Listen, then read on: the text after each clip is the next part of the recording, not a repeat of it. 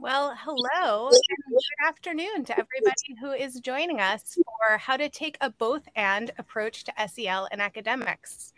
We are so happy to have you here today, where we're going to have panelists discussing strategies for sustaining a connection between social and emotional and academic skill building in the classroom. I'm Alexis Goldberg. I'm Managing Director of School Support at the Urban Assembly, and I'm really excited to be moderating this group of exceptional educators as we have this conversation today. So I know many of you joined us earlier at our panel, and you heard our students make such a strong and compelling case for the connection between SEL and academics. Our students shared that relationships are the key foundation for how they learn, and that communication and social skills are what enable them to be successful in navigating not only school, but the world that awaits them after graduation. So if SEL is to be not a moment, but a movement, we need to ensure we're able to address any lingering concerns that educators might have about how they use their resource and energy to support their students' social and emotional learning and development, not in lieu of supporting their academic growth and long-term flourishing, but in service of it. So we have this phenomenal panel with us today to discuss just that. We're going to meet them in one moment, but first I want to make a quick note about the tech that we have here today. So please use the Q&A feature on the top right. You can ask questions privately, and we'll protect time at the end to try to get to as many of them as we can. And I'd also love you to use the chat to introduce yourselves, tell us a little bit about where you're from and what you do, what your role is, and please feel encouraged to use the chat throughout the session to engage with us, to engage with each other. It helps us know that you're hearing what we're saying and that we're all communicating together. And now I'd like to introduce our speakers. So I'm going to start with Erica Faulkner. Can you wave, Erica? Erica joins us from Chicago, where she is in the Office of Social and Emotional Learning, serving as an SEL specialist supporting the alternative high schools, as well as the SEL integration initiatives in Chicago public schools. And prior to working in the Office of Social and Emotional Learning, Erica served as an instructional support leader and a data strategist for CPS, and was a classroom teacher for 12 years in both Chicago and Houston. Now I'd like to introduce Dr. Rodney Trice. Dr. Rodney Trice is the Chief Equity and Engagement Officer for the Chapel Hill Carborough City Schools. And prior to this position, he was Assistant Superintendent of Equity Affairs with the Wake County Public School System. Additionally, Dr. Trice has served as Executive Director for Curriculum Instruction and Technology, and later Associate Superintendent for Student and School Services and Equity Oversight with the Chapel Hill Carborough City Schools. Dr. Janice Phelps. So Dr. Phelps is a director at the LA County Office of Education, working with 80 school districts and the 1.5 million students of Los Angeles County. Dr. Phelps is a champion for children, teachers, leaders, equity, and social and emotional learning. Prior to serving in this role, she worked in the LA Unified School District as a teacher, Title I coordinator, magnet coordinator, school site administrator, and district level leader. She's taught undergraduate and graduate courses at Pepperdine University, Cal State, the University of Northern Colorado, and Regis University, and she has a passion for teacher development and educational leadership. And finally, from our own New York City, Julie Mishidlishvili. Julie, if I got it wrong, you have to correct me. And Julie is the Senior Director of SEL Integration at the New York City Department of Education. As an educator of 20 plus years, Julie began her career in education as a history instructor at Pace University and continued as a social studies teacher in high schools in Brooklyn and the Bronx. At Health Opportunities High School in the Bronx, she served as teacher, cohort coordinator, curriculum developer, assistant principal, and principal. So we have an amazing group of experts here today. And the very first question that I'm going to pose to all of you is, what does our SEL Symposium theme, not a moment, movement, to you and your work? And Erica, I'd love to start this one off with you. First, I am really honored to be on the panel. Amazing educators. But I want to say that this particular question, I think so much about moments and the power behind a moment, right? Like, moments are needed for there to be a movement. It is in these powerful moments, such as when Mamie Till took a stand against injustice for her son, Emmett. It is because of Rosa Parks' moment on that bus. It is because of the everyday fight that we have in Chicago for our students' lives. It's in these moments that we create movements. It is those powerful moments that lead to the movements. And I know that SEL may seem like this buzzword and everyone is talking about SEL, everyone's writing about SEL, but SEL came to us late 1960s. It was in the moment that Dr. James Comer saw a need to elevate and uplift Black students who were living in poverty.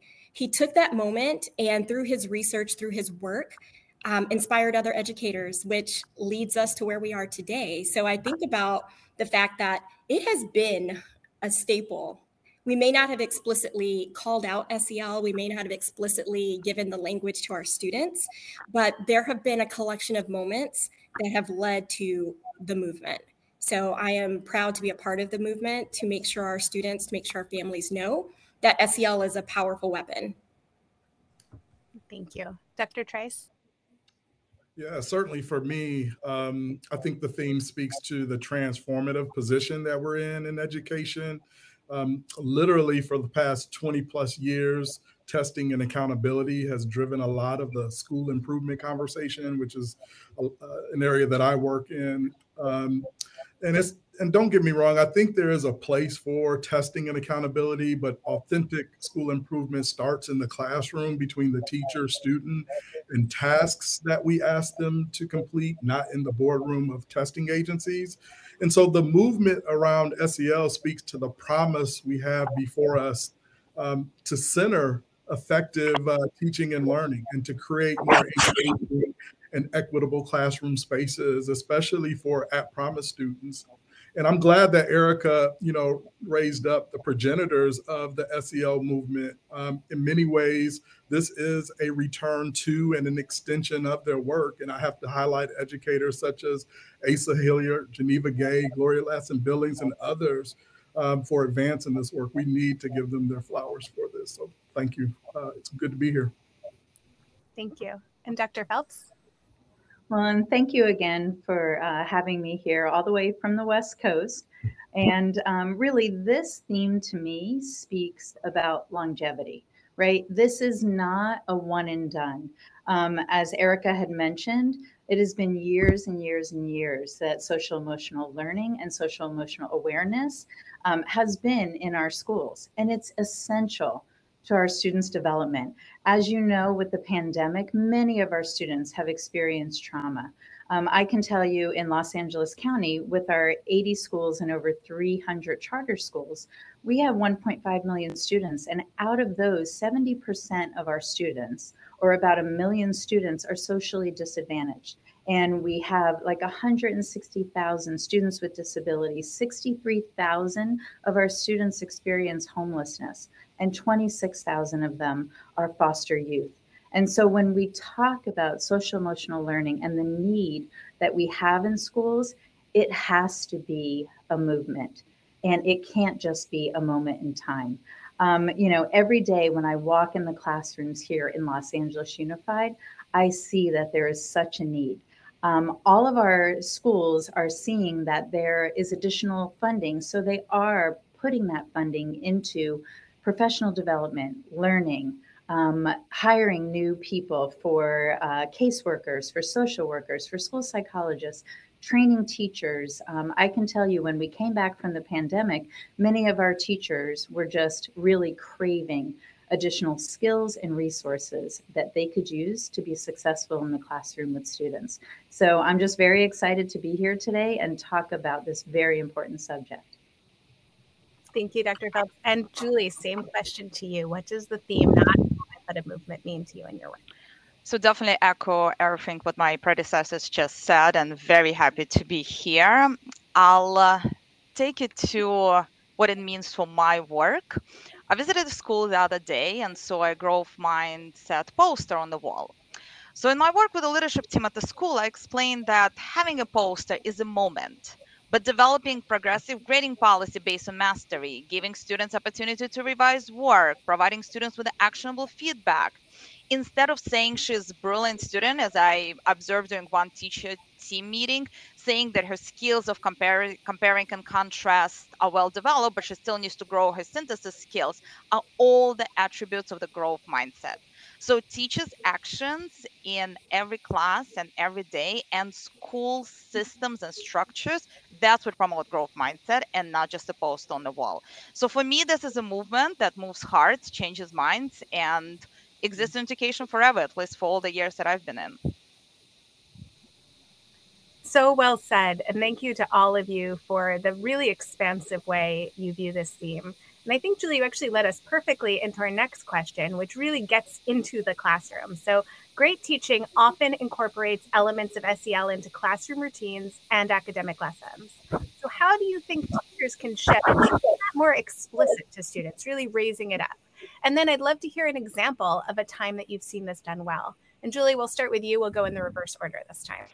Thanks, Alexis. As you said, social emotional development is just good teaching. We always remember those teachers who built relationship with us, helped us persevere, helped us feel that we belong, helped us in making decisions, and just simply cared. We know that students need to manage their own learning, navigate interpersonal dynamics on diverse teams, engage each other in civil and productive debates, get comfortable, and receive critiques on their reasoning and presentation styles. This is all part of a regular lesson plan, regardless if it's a plan for the circle time in the second grade or the physics lesson in 11th grade. Analyzing how and why individuals, events, ideas develop and interact over the course of text teaches students self-awareness and social awareness. Employing discussion techniques such as debate, Socratic seminars, philosophical chairs develop relationship skills and decision making. Providing students with actionable feedback and chunking the materials, teaching students how to shift gears, trying a new strategy when the current one is not working, also develops optimistic thinking and goal directed behavior. All of this can be achieved through the project based learning, the strategy that is gaining popularity across the nation and teaches all of the social emotional learning skills that we talked about today and prepare students for life after school, which is basically the goal of education in general. I see it all the times in my visits to schools. I saw it last week in a project-based development in one of the school in Queens. When you were in New York City, we welcome you to see that in action. Great. Same question to you, Dr. Phelps. Oh, I think we need you to unmute. There we go. All right. Sorry about that. I am just so excited. Also, like Julie, to be able to get into classrooms every single week. Where the magic happens, right? I am seeing teachers standing at the door, greeting students, doing their little secret handshakes, right? Making students feel welcome in the school environment. Morning meetings, closing circle. I see a lot of restorative practice where students are learning healthy ways to be able to resolve some of that conflict. I'm seeing social emotional learning embedded across content areas, across the curriculum, reading, writing, math, social studies, science, art, music, PE. I see it across the board. And to me, I feel like, okay, we are finally getting to where we need to be in the classroom. One of the things that we did here in Los Angeles was we were able to use an AB 86 grant, which offered funding for us to be able to do professional development for safe and welcoming schools, for social emotional wellness and mental health wellness as well.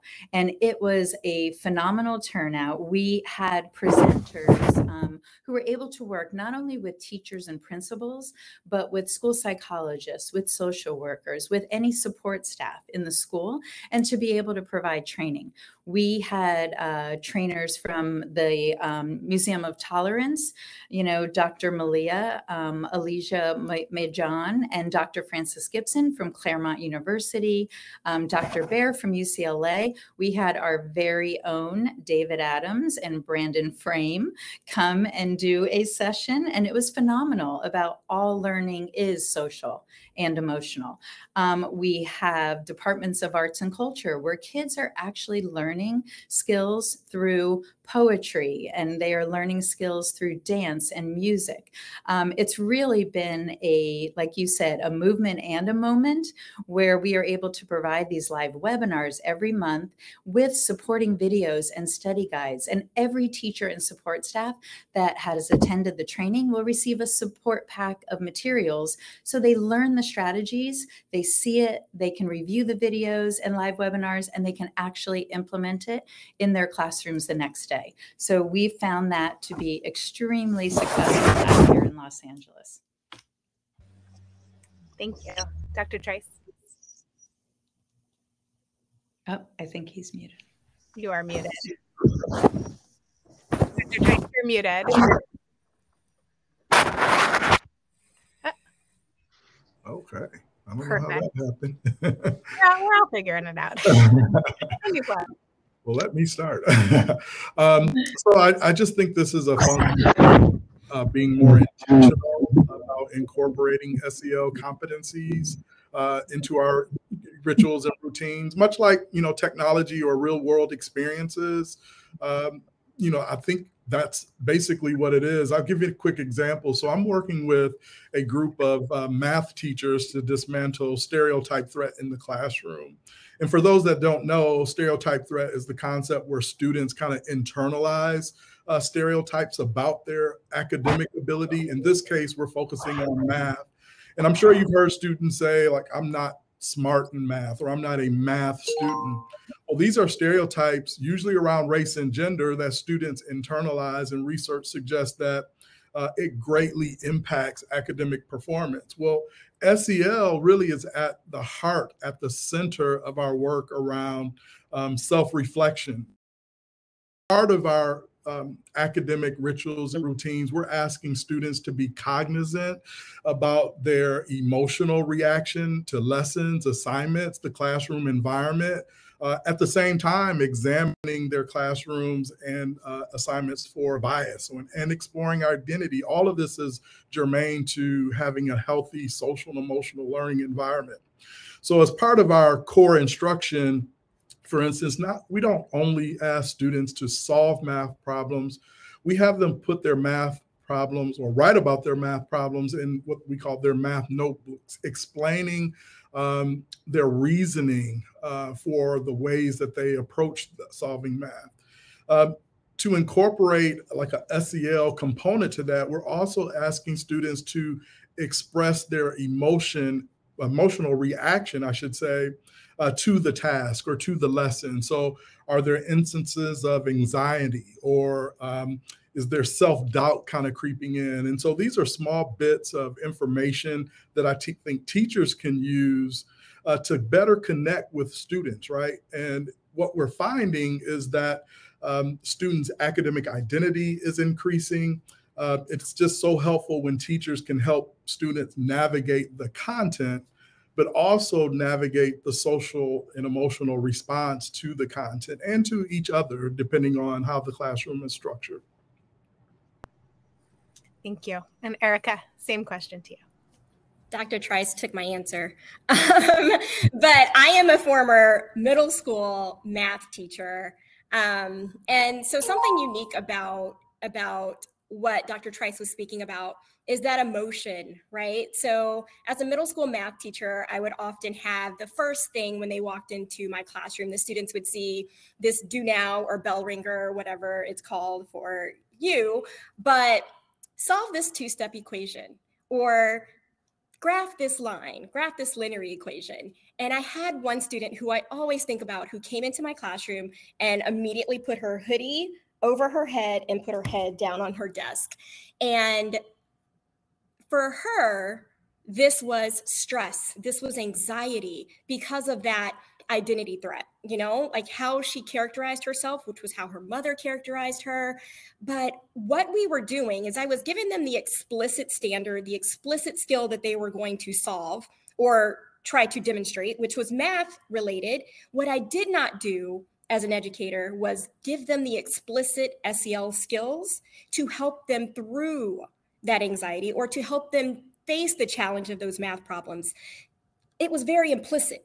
right? Like I would talk to her, I would give her some techniques, but I wasn't giving her that language. I wasn't saying, you know what, this might not be the strength, but let's think about some of your other strengths. What are your other assets that you have? What are the things that you're bringing to the table? Now, if you can tell me that, look at how self-aware, like I didn't bring that in explicitly. So I think through our teaching practices, we have to give students the language. A lot of times as teachers, we hoard not only paper, but we hoard knowledge and we don't give students that language, right? It's like it's some secret, like if we tell them, oh no, they're going to have more power than us, but we want that, right? So that they can transform communities. So through their self-reflections, through their self-assessments of their academic skill and their social emotional skills, we have to give them the language. They have to be able to talk to each other, give each other feedback that is explicit. Like my son tells me all the time, and he's 5, Mommy, we need to work on breathing first. You seem to be frustrated. So before, breathe. And then tell me what you want me to do. So if my son is 5, surely I should have gotten 13 and 14-year-olds to be able to speak the language if I had only given it to them.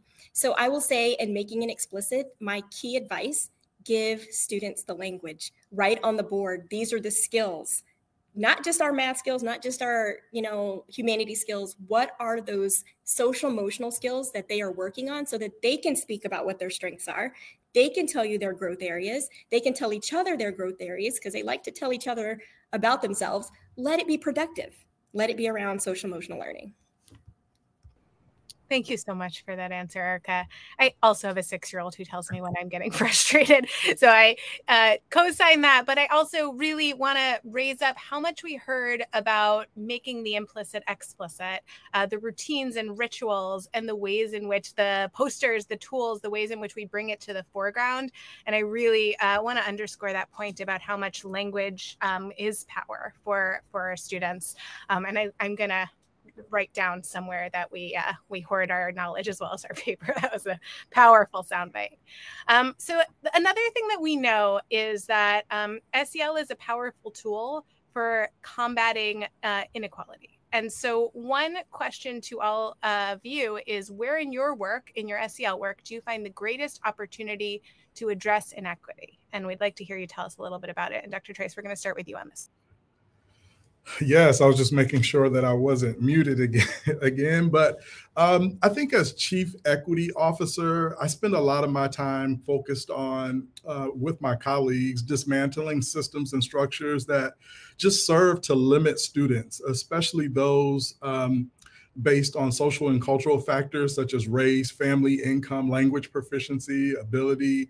But what we're finding is that it's just not enough to dismantle inequitable systems. We have to be in the business of actually replacing those systems that create opportunity. We have to ground those systems and our policies, our practices, and our beliefs in what students actually know and what students can actually do as a result of pedagogical moves by highly trained teachers.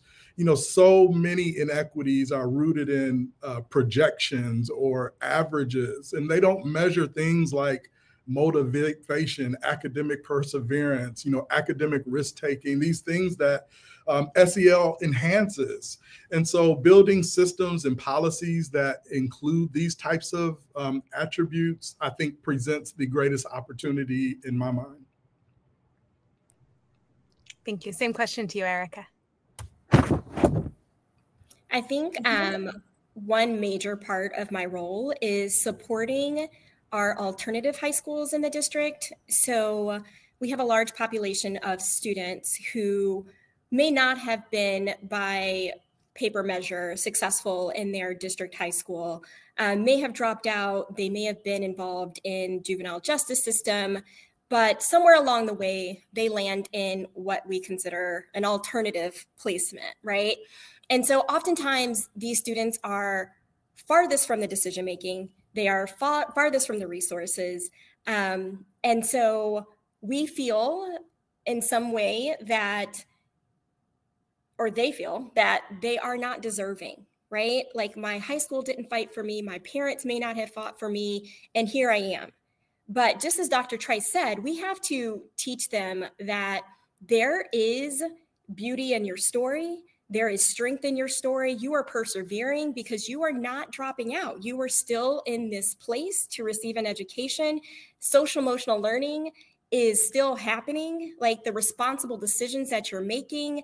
I feel that a lot of times in big districts, like how we allocate resources sometimes is not towards the students who need it most.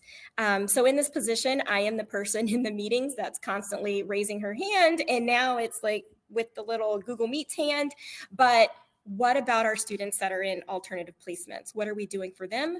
I'm so glad that my role exists to support those schools, to be an advocate, to make sure that their voices are heard, and to make sure that they're getting everything that they need, because they are valuable, right? And so I'm just going to close with that. Thank you. Julie, question to you. Thank you. I definitely echo what Erica and Dr. Trice said, and Dr. Trice stole my answer too today. In my role, I'm talking constantly about seamless integration of SEL into academics, but I also constantly remind myself when the first time I heard Dr. Zaretta Hammond talk about rigor about 4 or 5 years ago, and she said that to allow students to be more actively engaged and take ownership of their learning process, we need to invest into conditions of success and creating community where social, emotional, and cognitive conditions allow them to do that. Children are not going to succeed in school if the school is not safe, nurtured, if they're not known, if they're not challenged. And social emotional development is just not just about the skills that students and adults possess and deploy. I mean, we can talk about adult SEL and what it means forever, but it's also about the educational setting in itself. Like, it's all about culture and climate. So that's where I see myself in the conversations with school leaders, with district leaders in New York City about how integration of social emotional learning, not as an add-on, not as a just standalone, but the things that exist from the moment the child walks into the school and being greeted by a safety agent and an assistant principal, and by the time that the student leaves and gets on the bus, all of that is part of the culture and climate and social emotional learning development. So those it's the job of those adults to create that opportunity for students to be able to learn. If that's not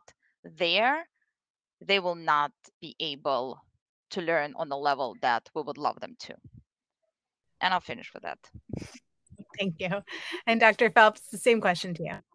And I would echo the same things. I mean, our schools are a safe haven, right? Hub of our community. In many of our 80 districts, that's where our families go, our students, for resources.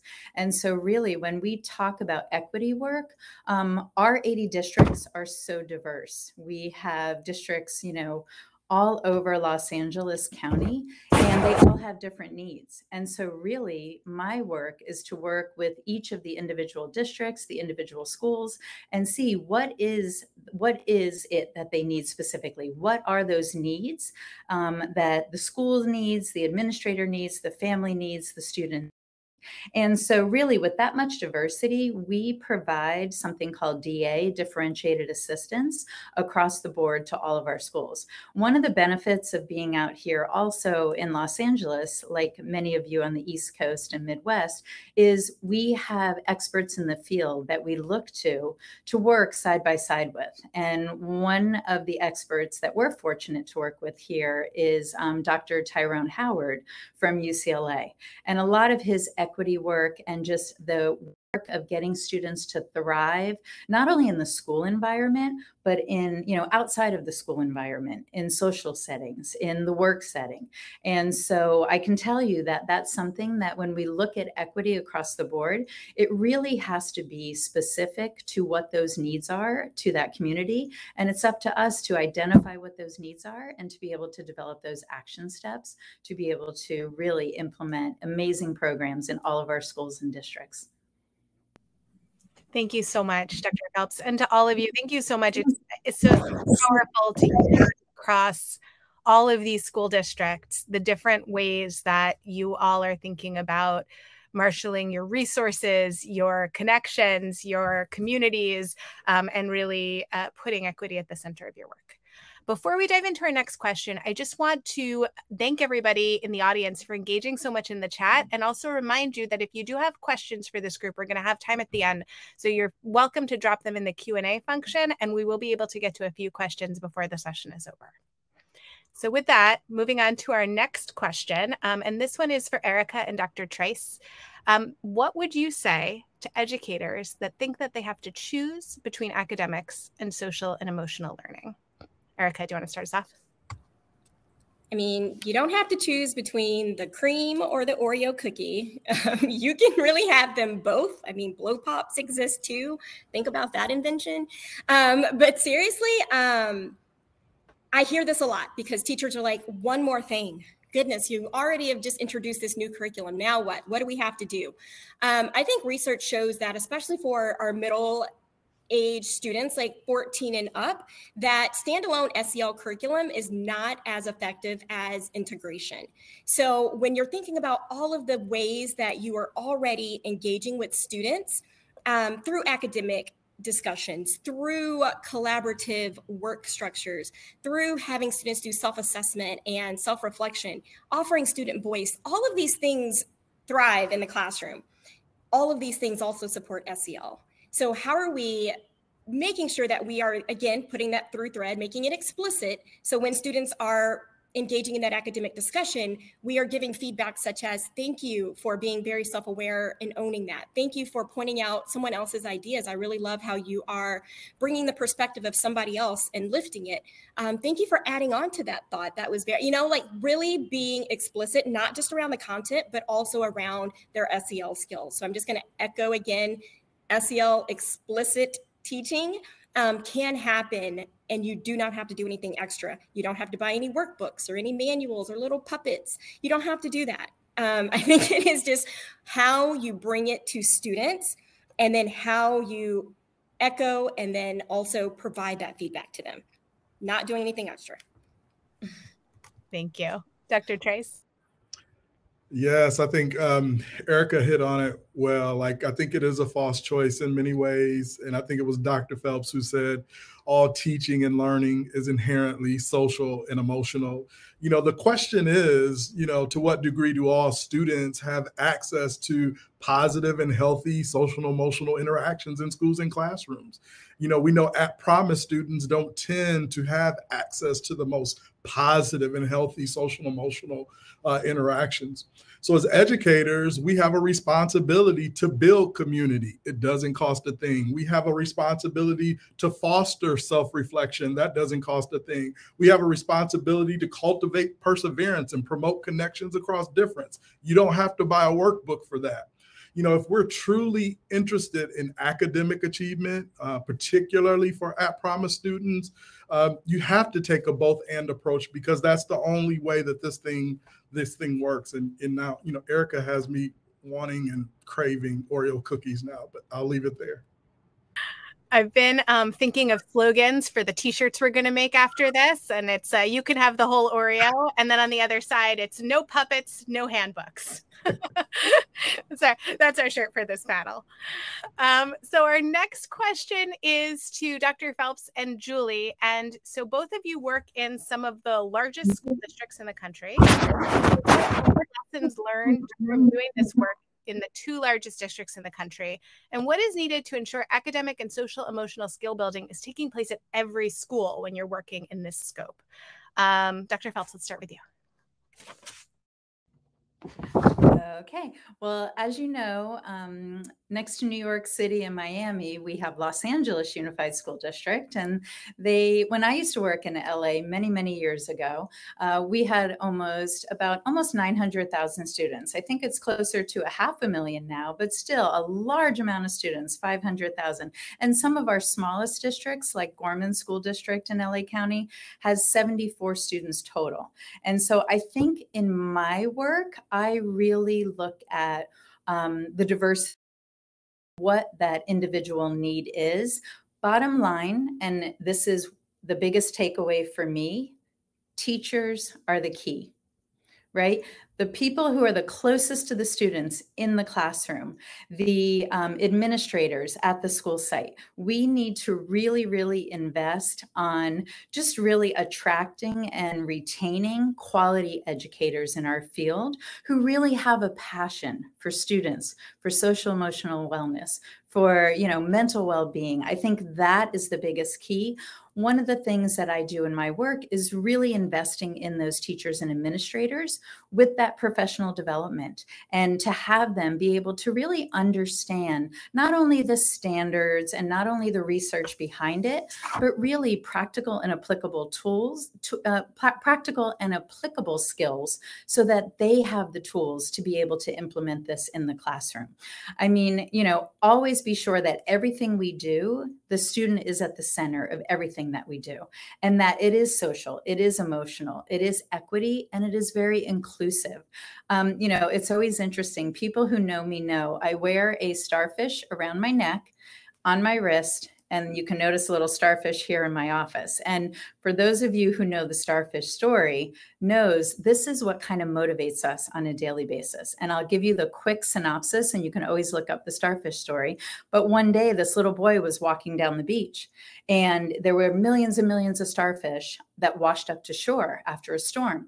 And he would pick up a starfish and throw it in the ocean, and pick up a starfish and throw it in the ocean. And the elders were watching this boy walk down the beach and saw that there were millions and millions of starfish there.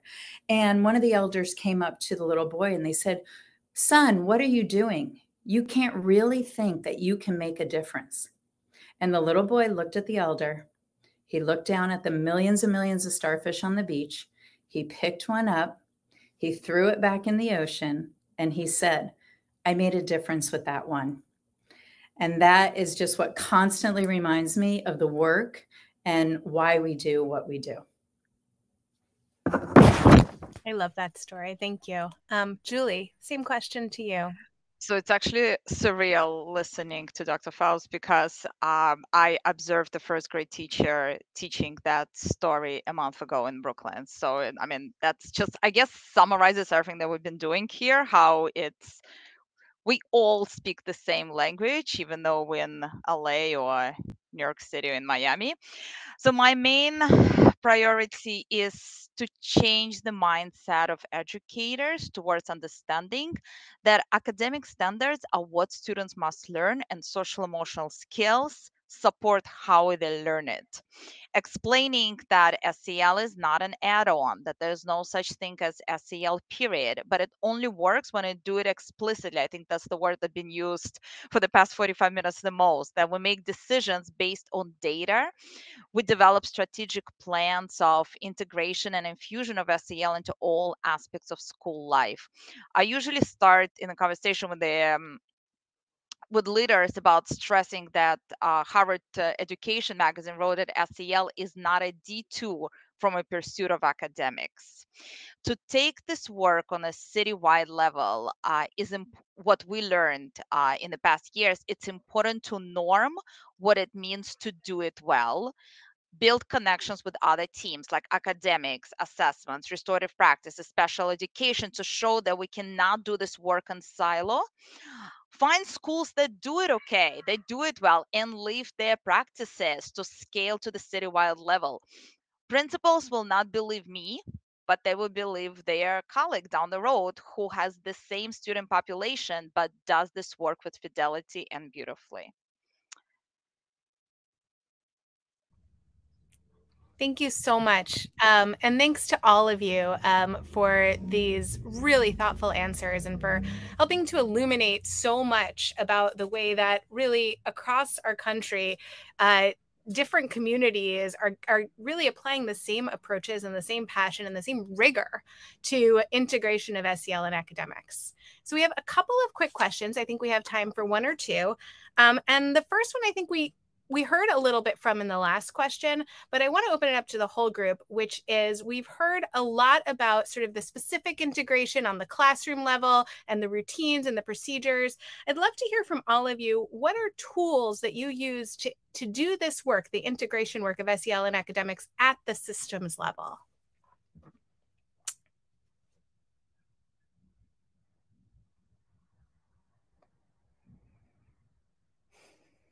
Whoever wants to jump in first. I guess I can jump in for that one, because part of my work and really working with district superintendents, their executive team, teachers, their chief academic officers, and, all levels, elementary, middle, high school. And one of the things is really starting with that mission and vision, right? Where is it? Like, you have to find that North Star. You don't know where you're going, and you can't develop a roadmap for implementation until you know where you're traveling to, right? When you get in a car from New York to LA, you just don't randomly get in your car and go, you know what, I'm just going to keep going west and eventually I'll find it.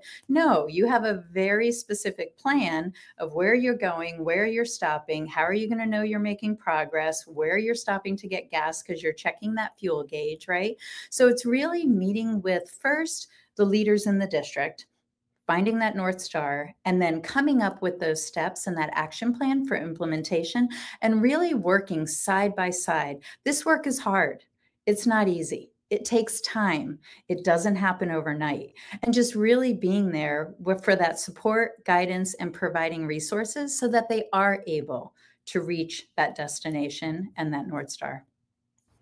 And can I jump in? I think Dr. Phelps, I think that's it's absolutely correct. It takes time, and it also takes at the system level belief and buy-in. And so sometimes it's easier to get buy-in at the the school level, the classroom level, because you're interacting with students and families and teachers. And at the district level, we're so ingrained into our district work that we don't really understand SEL, the competencies, the way that our schools do. And it's not really integrated into our work like it is at the school level. So we've been purposeful about learning just as much or investing just as much time as our schools are in terms of, kind of understanding the competencies around self-regulation and self-reflection and interactions. And so if we're going to be a system or school system and not a system of schools, we have to put in the work as district level administrators just as much as our school level administrators and teachers and students and parents. I'm nodding so hard at that. And I love the notion that, right, the work has to start. If you're leading the work, you have to know the work intimately. One more question to the group, and then I think we'll wrap up. So there's a question about how we talk to families about this work. If families might be skeptical about the time or attention to social and emotional learning, we know in some spaces there's a critical narrative around SEL. So if you face that, especially as a systems leader, how are you encountering and supporting schools to have that conversation? And I'll open that up to anyone who wants to answer. So that was a lot of my work in the fall, citywide, how to bring not just awareness to the families in New York City that social emotional learning is integrated into the work that schools are doing. In general, first of all, any parent wants child to succeed, to sending the message and building capacity of the schools to send the message that SEL skills are not just going to help with academic achievement, but will help the student to be productive citizens of society and succeed after school. And that's basically what any parent and in the relationships with the loved ones will help.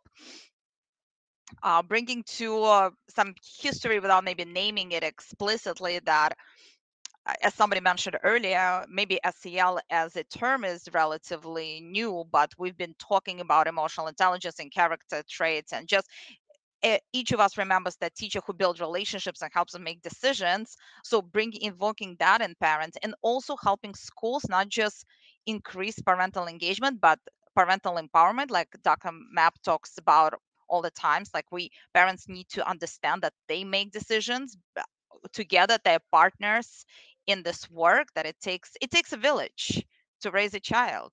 And this is not just a program that are being brought in instead of physics, but this being done explicitly, and it will support later on for child to succeed in college, in work. I know it's last 19 seconds, so sorry. Yes. I'm going to wrap you there. No, it's so powerful. And I would just want to say that this whole conversation with everyone here has been really powerful. And I'm so grateful to all of you for lending your expertise to this conversation today. And I'm so grateful to the audience for engaging with us. Please press join to enter your next session.